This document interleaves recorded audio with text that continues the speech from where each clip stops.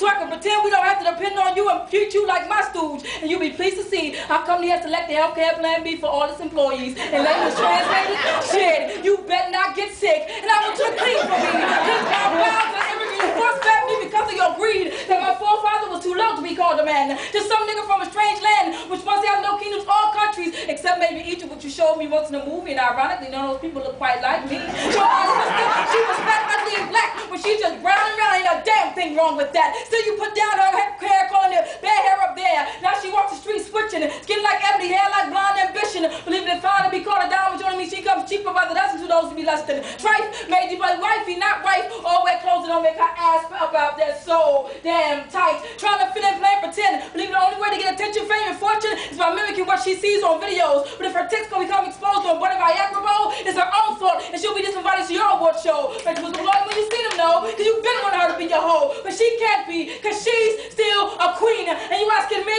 why I'm angry?